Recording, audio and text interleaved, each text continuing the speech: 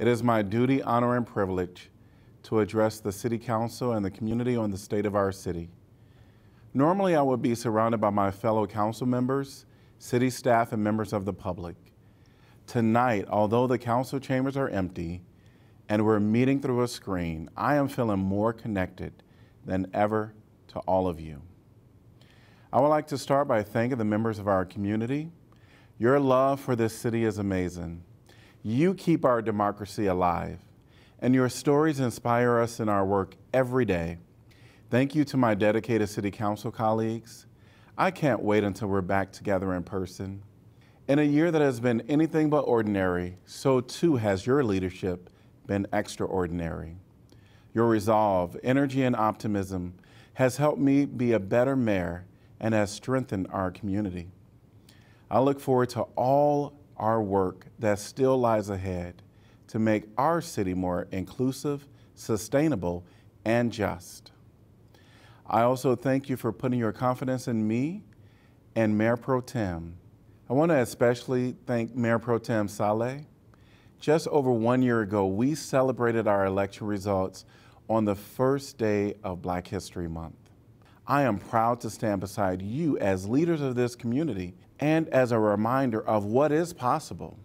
I am thankful our paths crossed to bring us to this journey today. Finally, last but not least, thank you to the more than 600 outstanding city employees who always go above and beyond to keep this city running. Our bus drivers, police officers, firefighters, waste collection crews, and everyone else. From cleaning streets to maintaining our parks, to keeping our residents informed during times of such uncertainty. You are all truly essential workers, and Iowa City is lucky to have you.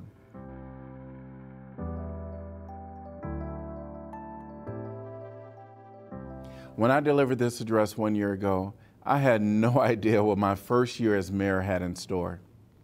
When we look back on 2020, we might recall the challenges of remote learning, the loneliness we felt at times, or the closure of a favorite business. But I hope we also remember the way our community came together. I want to remind us of this good tonight. But please know that the friends and family members who are not able to join us are certainly not forgotten. When we learned just how dangerous this virus was, I took a bold step to mandate mask wearing and protect public health in our community. We work to educate the community on safety measures and provide PPE to those in need. We launched several relief programs to keep our community afloat. Through partnerships with local service agencies, we offered nearly $2 million in rent, utility, and security deposit, assistance to low-income households, aid for small businesses, support for homeless prevention, mental health care, food security, and child care services. And we joined in Project Better Together to provide additional assistance to BIPOC businesses and support for youth in their well-being and education through Neighborhood Nest. Although we couldn't gather in the ways we were used to, we successfully launched the first annual Climate Action Fest virtually, transitioned to a popular drive-through farmers market, helped the members of the center stay connected through virtual programming, and even held a drive-in Halloween movie for families.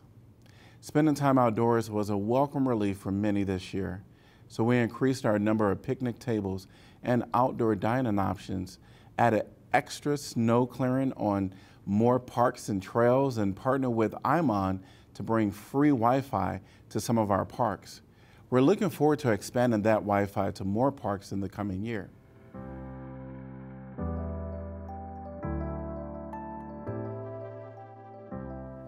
Just as we settled into finding a new normal, we were surprised by an inland hurricane, the derecho. Again, our staff gave their all with over 5,000 hours of staff time. Our streets team helped collect enough debris to fill Kinnick Stadium 31 feet deep. Park staff helped remove dangerous trees on our streets, parks and trails, and refuse added extra collection routes, opened an additional debris drop-off location, and provided free yard waste bags to residents. And while we work closely with Mid-American Energy to get power reestablished in the community as quickly as possible, the library offered free charging stations, laptops, and internet access across the city via the bookmobile. Employees from our fire department assisted in our neighboring Lynn County as they continue to strengthen their emergency preparedness. In 2020, the opening of a new training tower site and the purchase of land for 2 future fire stations are 2 more ways our city is preparing to serve the health and safety needs of our growing community.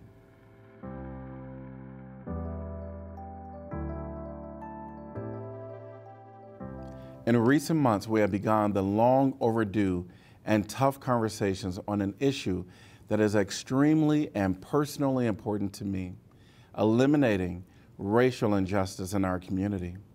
I know my fellow counselors join me from afar in taking this moment to honor the important lives of George Floyd, Breonna Taylor, Ahmaud Arbery, and all the Black lives lost too early to pervasive and systemic racism. Black Lives Matter, and your leaders will continue to work to honor that truth. We started by listening to the stories of individuals within our community.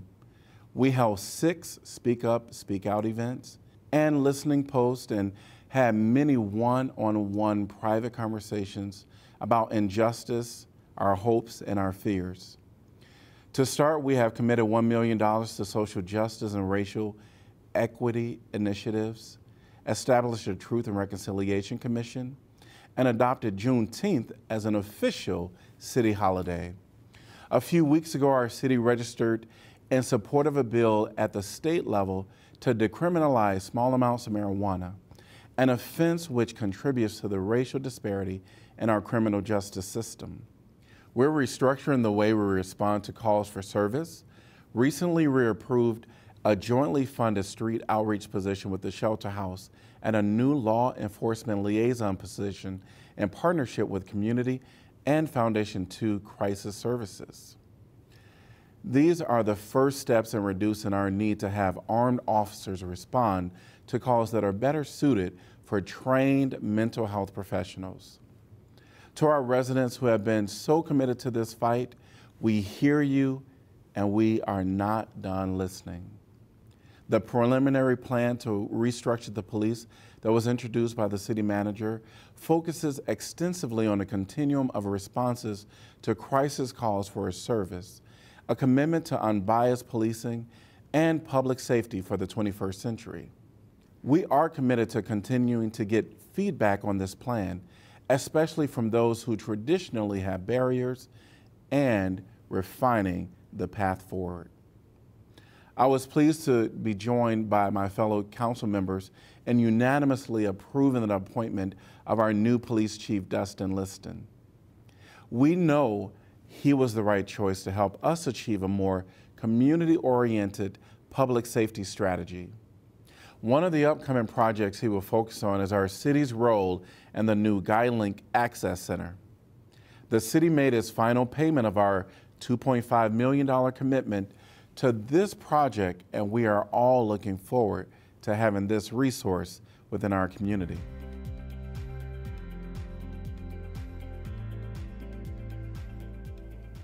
For many years, city councilors in Iowa City have prioritized advancing social justice and racial equity. The reality is that there is still a lot of work to do, and there are still residents in our community who don't have equitable access and opportunity. But each year we make incremental but meaningful progress. In 2020, the city's use of a racial equity toolkit to analyze the water utility shutoff policy led to an overhaul of the policy to help families at a time when they needed a hand, not another penalty fee. Equitable employment opportunity is important to us, which is why last year we converted several hourly jobs to permanent positions with benefits. I am also proud that the City Council's commitment to raise the minimum wage for hourly city employees to $15 will be accomplished in our upcoming budget. We continue to sponsor a social justice and racial equity grant program with $75,000 each year. This funded important projects in 2020, such as the creation of a multilingual newspaper to inform community members of vital COVID-19 health information. Expansion of translated documents have been a priority of the city in recent years. Language should never be a barrier to full participation in the community. I am pleased to report our partnership with Kirkwood Community College to offer free English language classes, of which have found success despite the challenges caused by the pandemic. These opportunities help create a community of inclusion. For the 7th year in a row, Iowa City has earned a perfect score for the LGBTQ+ inclusion on the National Municipal Equality Index. I am hopeful we can safely gather again later this year to celebrate both the 50th and the 51st anniversary of Iowa City Pride. Our Equity and Human Rights Department has been busy hosting trainings and programs for the community, including partnering with the Business Partnership to sponsor a Humanize My Hoodie workshop for local businesses and organizations. Our counselors and staff look forward to continuing to support these offerings and participate in the Juneteenth celebration, MLK Day celebration, and other important cultural celebrations.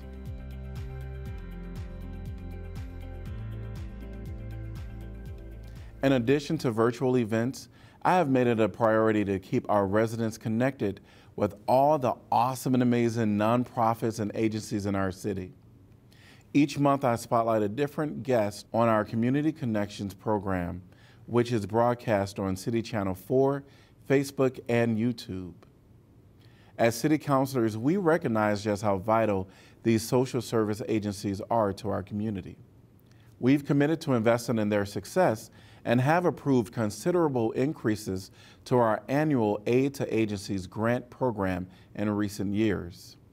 Our upcoming budget includes another 3.5% increase for this program. We're also calling for another $1 million for affordable housing. I look forward to the outreach work of the new steering committee tasked with recommending an updated affordable housing action plan. In 2020, we made progress in increasing affordable units in the downtown with 6 units at the Augusta Place Apartments and the acquisition of 5 units for public housing at the Chauncey. We are also excited that as part of the South District Home Ownership Program, we now have 2 more affordable duplex units for sale for residents of the neighborhood and are working to put additional units for sale in 2021. Later this spring, City Council will consider adopting a form-based zoning code in the South District, providing property owners more revitalization opportunities in this historic and vibrant neighborhood. Elsewhere in and around the city, City Council has focused on creating sustainable solutions to development in our community. City staff are currently preparing a commercial tax abatement program to help incentivize development along the Highway 1-6 corridor. We also expect to add millions to our affordable housing fund through fee and lieu payments negotiated in TIF development agreements. This includes $1.8 million from the downtown Tailwind project, which will bring a much-needed boost to an otherwise slow year for economic activity. The Tailwind project also designates several of these downtown buildings as local historic landmarks. This joins our earlier landmark designation of the Civil War era property at 410 through 412 North Clinton Street.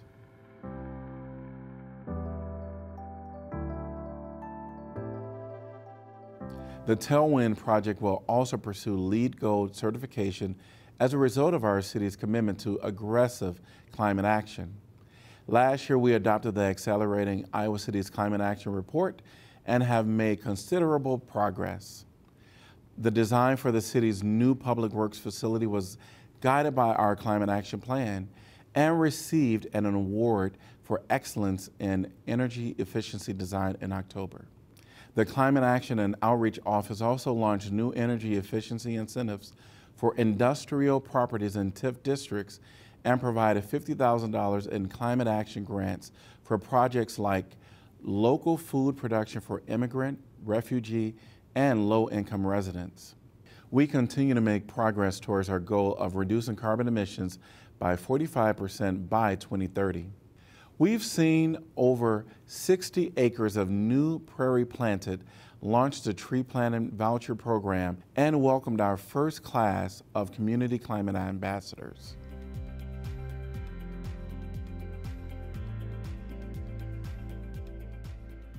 The way our city moves is also important in reaching our emission reduction goals. As of this summer, all city parking ramps are now equipped with electric vehicle charging stations. We received a $3 million grant from the U.S. DOT to purchase our first electric buses later this year. This is the first of many exciting changes to our transit system. With the transit study complete, we hope to launch new routes this summer. City staff are coordinating with Coralville to improve consistency to the fare structure and connectivity across the systems.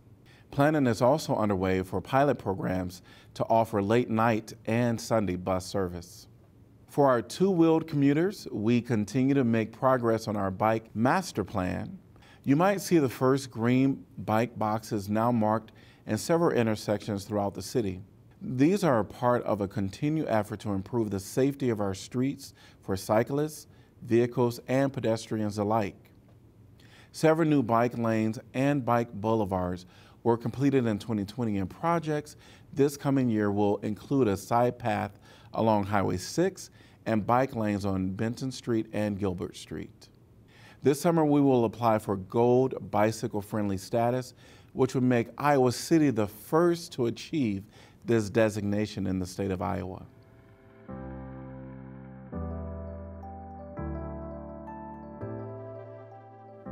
The pandemic has encouraged people to spend more time outside, enjoying Iowa City's beautiful and well-maintained park and trail system. We're committed to improving our parks and natural areas each year, adding amenities and making accessibility upgrades. Last year, we made progress on parks and playground improvements at Weatherby, Napoleon, Scott, Fair Meadows, and Lower City Park. Staff will tackle Court Hill, Glendale, and Chaddock Green Parks in the coming year. I am excited to receive a recommendation soon for renaming Creekside Park in honor of a personal inspiration of mine and the first African-American writer to win the Pulitzer Prize for Fiction, the late James Allen McPherson.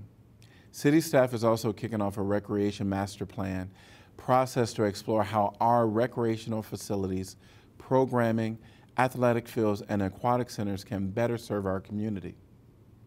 Although the members of the center haven't been able to gather in person, I am excited that they can look forward to many improvements that will provide a more accessible and welcoming space for everyone.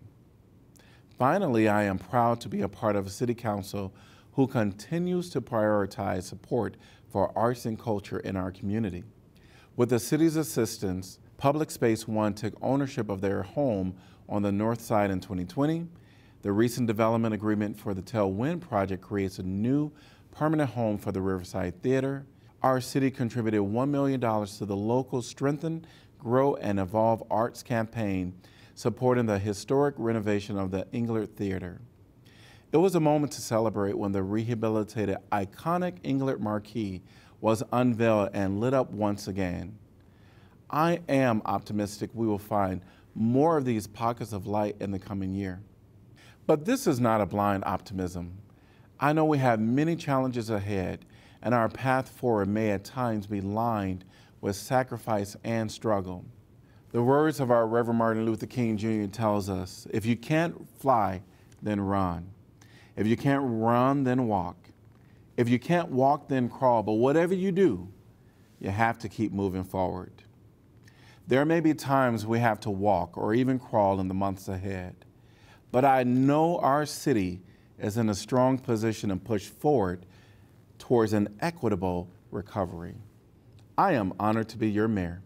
I look forward to working alongside Johnson County Public Health, the university, our neighboring cities, my fellow counselors, city staff, boards and commissions, and all of our awesome and amazing organizations and members of this community. all of us working together, doing whatever we can to keep moving forward.